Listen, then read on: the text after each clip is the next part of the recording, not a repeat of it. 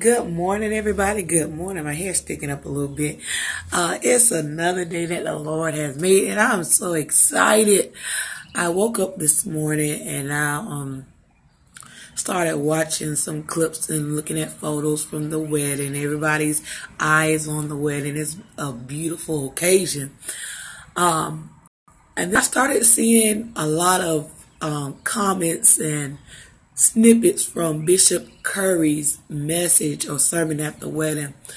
And so I just took the time to go on CNN.com and listen to the entire sermon. And when the man really brought the sum of the gospel to not only those in attendance of the wedding, but the whole world is watching. And it was so nice to see a minister take an opportunity where the entire world was watching to really summarize the gospel. And it came down to one word, which is love. You know, when Jesus came, he didn't come to condemn the world. And all of us have condemnable ways. Even if we have relationship with Christ now, even if we are calling ourselves Christians and are actively walking therein, we still have things in our life. We still have mannerisms. We still have ideas that Jesus could condemn. But he didn't come for that. He came because he loved us so much. And, you know, by the end of that sermon, I was just reflecting on how much God loved me. And how much he loves me in spite of me. Not because of me, but in spite of me. And if he loved me that much, or he loves me that much, and I'm broken and I'm wretched and I'm done, and I struggle and I have to press and I have to fight. If he loves me that much, and I'm nothing, why can't I love my neighbor? Why? Y'all, the whole gospel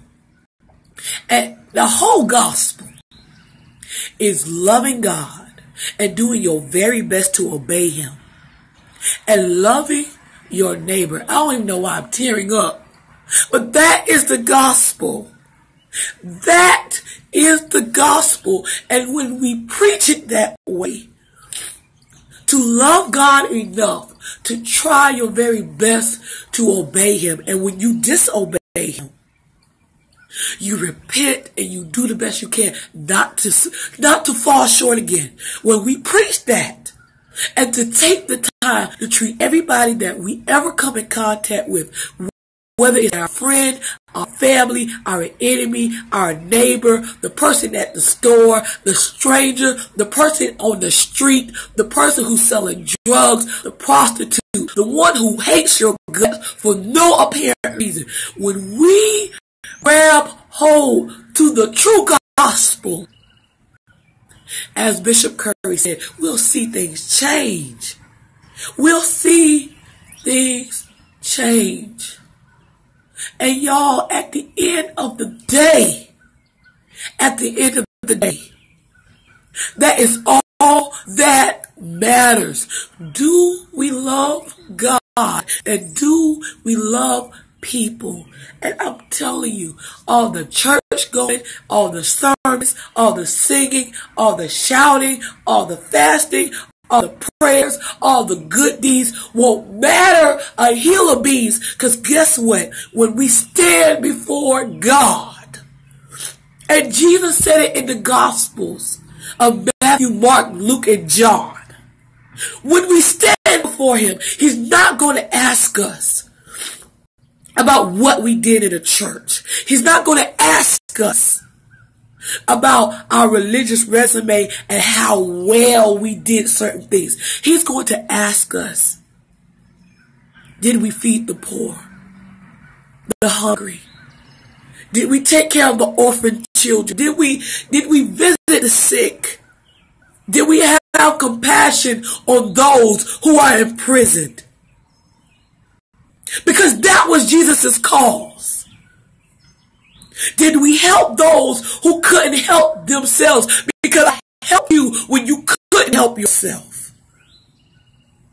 I was so full and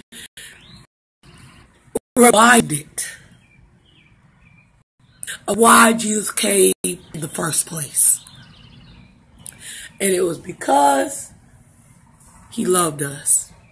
When we are still in no condition, I don't care how much Holy Ghost you say you got, we are in no condition to be loved by God because we are nothing. We are nothing. We are absolutely nothing. But God is love.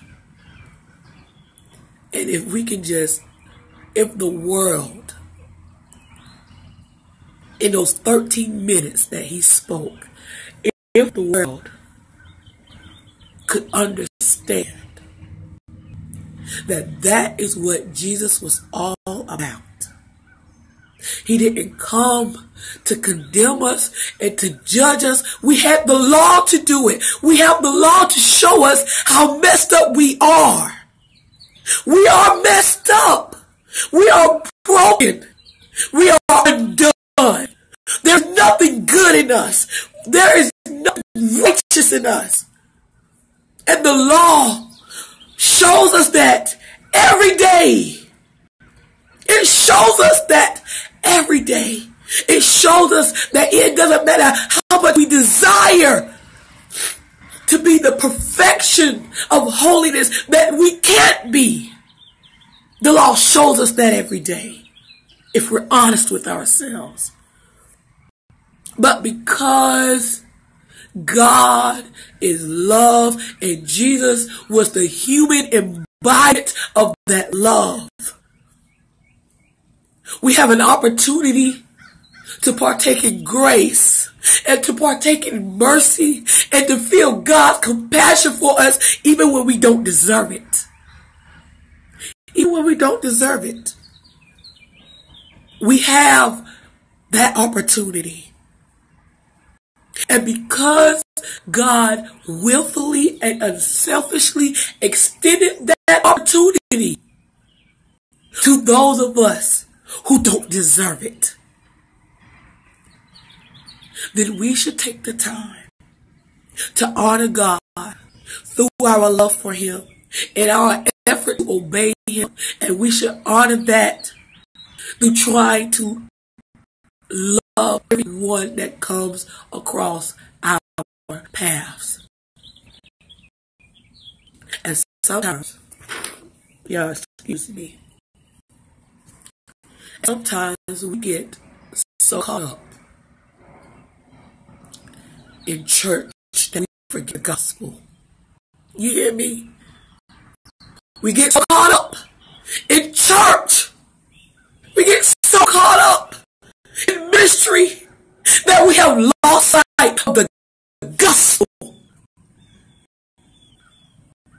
It happens to me. It happens to all of us. We get so caught up in ministry, in church, in whatever in our church names, and this, that, and the other. We get so caught up in church, we forget the gospel, which is God so loved the world. He so loved us in our messed up forms that he sent the embodiment of his love to live among us and teach us what holiness is. And the holiness of God is loving God And loving people is nothing more and it's nothing less.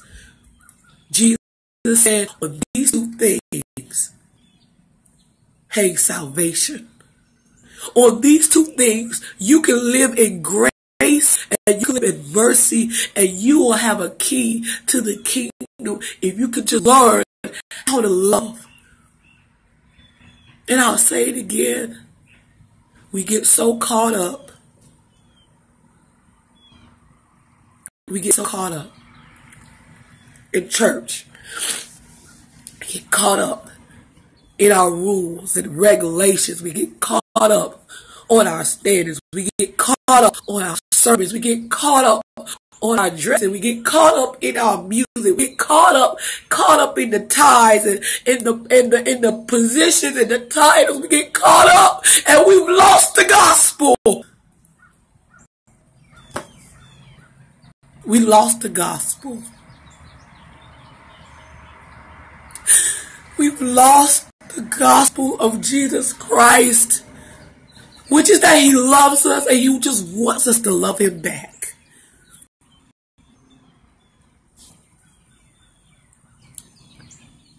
But I thank God. I thank God for Bishop Curry. And I know it. And you know what? I'm going to go ahead and say this because this is how church folk is. I know church people going to go and try to find his history and find his testimony. That don't matter. The man spoke the truth. And his relationship with God is his business. It's his business.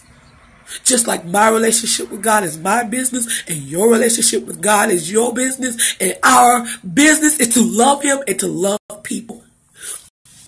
And a lot of us claim to love God, and we have these high testimonies, but we don't treat one another right. And if that's the gospel you live, that's not God's gospel. If you love God, you will obey him. You'll do your best. And when you find yourself short, and I said when you find yourself short, you will have that sorrow in your heart that you disappoint God, and you will repent and you will try it again. And if you love God, you will love those around you. I'm telling you, it may have been a wedding going on, and it may have been political fanfare, but I'll tell you what, the Lord used that man when the world was watching to remind all of us, especially us in the church, what the gospel of Jesus Christ really is. It's not all this foolishness. It's not about judging one another. It's not about condemning people. All of us are condemned by the law. But it's about love. And thank God that he took a moment, 13 minutes, to remind us what love is. That love is God. And that's what he requires. That's all God requires. That's all God wants from us. He wants us to love him. And he wants us to love one another. He wants us to do the best we can. And where our heads fall short, his grace and his mercy will cover us. But we have to put forth the effort to love him and to love people. And I don't know. I'm grateful. Because at the end of the day, y'all, it don't matter. None of us are deserving of God's love. It doesn't matter the exploits and the endeavors. None of us are worthy. All of us are worthy of hell. But because of love. So the next time you have an opportunity to mistreat somebody, or to hold somebody and rake somebody across the coal because of what they may have done to you, and they may have been wrong. You remember that you nor I am worthy of God's love. The next time you want revenge, the next time you want to cut people off, the next time you want to take from somebody, you remember that God didn't treat you the way you treated him. And yeah, I'm talking about us who say we got the Holy Ghost too. We still mistreat God.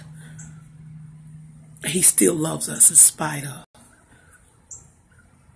I didn't mean to stay this long. I'm getting off. But that, my friends, that is the gospel of Jesus Christ. That's the gospel. That he loves us and he wants us to love him and to love other people. And guess what? God will work on our hearts individually. He will work on us individually. All this other stuff don't matter. It doesn't matter. God just wants us to love him and to love other people. And when we try it with all of our hearts, y'all, when we try it with all of our hearts, we'll see the greater works. We'll see the miracles. We'll see all of that stuff. But we got to get back to the gospel. It ain't a bunch of rules. It ain't a bunch of UK. It's not bondage. It's not chains. It's love. Love is liberty. Love is life abundantly. Love is living to make God happy with your life. Love is striving to meet the expectation that God has put on your life. Love is understanding that we are nothing but sinners. But because of grace, we have a chance. That's the gospel. That is the gospel. And when Jesus returns, excuse my snotty nose. And when Jesus returns,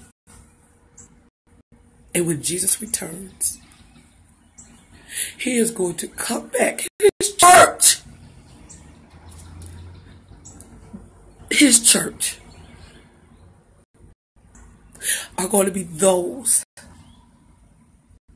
who attempted with everything in them to love God and to obey him and to love everybody else around him. That's our church. Because that is his gospel. That's why Christ came in the first place. Because we didn't even have sense to understand what love is.